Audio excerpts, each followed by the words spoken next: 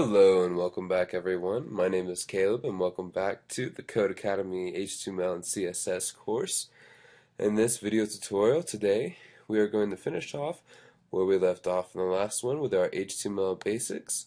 So let's go ahead and navigate to codecademy.com and now let's drop down to our body elements. So this is going to be a short little video. Let's go ahead and reset our code. Paragraphs and headings. We're definitely making good progress. We've learned when and why we use HTML. We've also learned how to set up an HTML file with tags.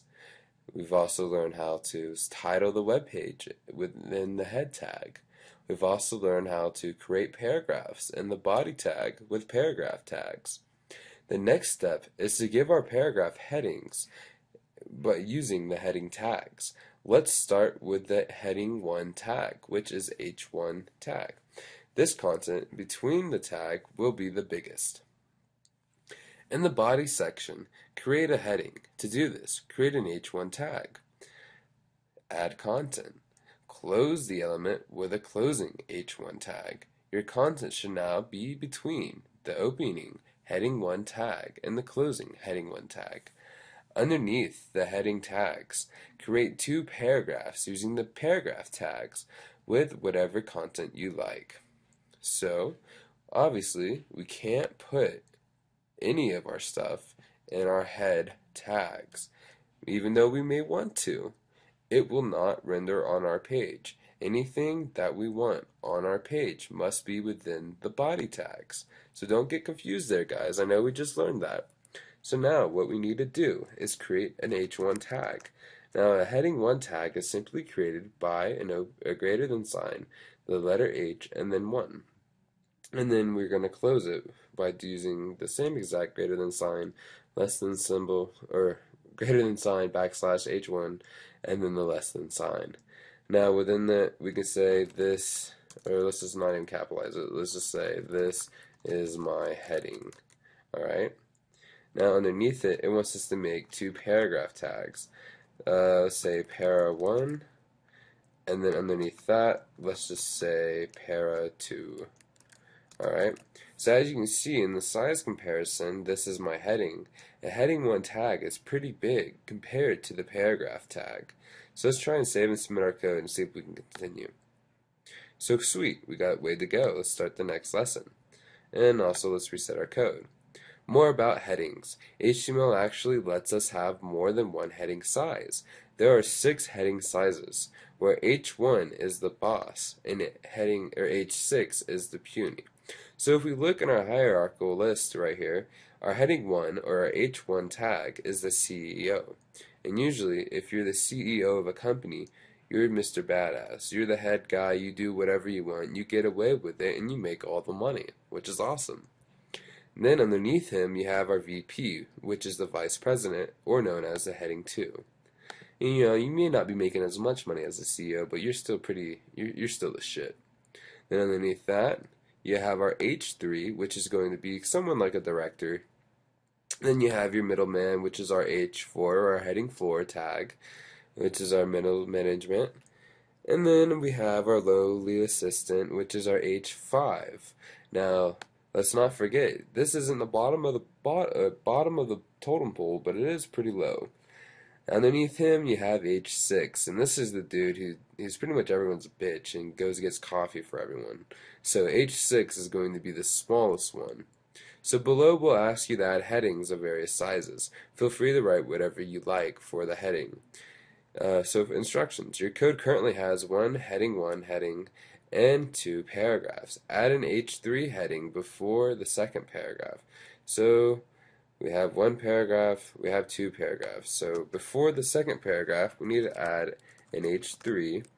This is, or let's just say, heading 3. That way we know which size it is.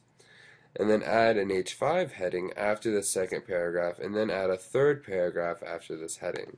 So now we need to add an H5, and then we can say this is going to be heading 5. There we go. Oh, there we go. Heading, and then we need to add another paragraph, and we'll just say para 3.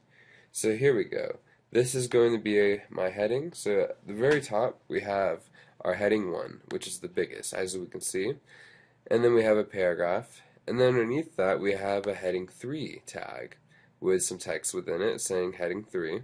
And as you can see, every time we get, the bigger the number is, so H1 is obviously the biggest. H3 is a little bit smaller, and then as you can see, H5 is actually smaller than the H3, and obviously H5, or a heading 5 tag, is not as big as a heading 1 tag.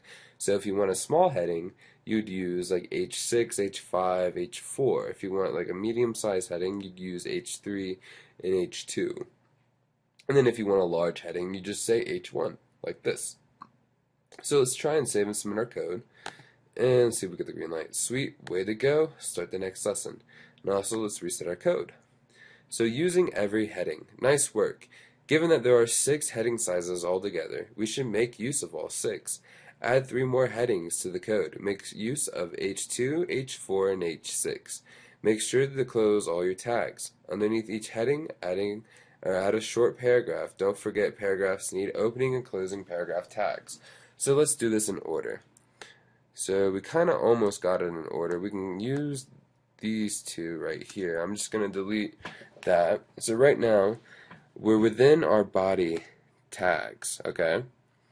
And now what we have is a heading 1, and this is my heading, and I'm going to change this to say head 1, okay? And then I'm going to say paragraph 1 underneath it.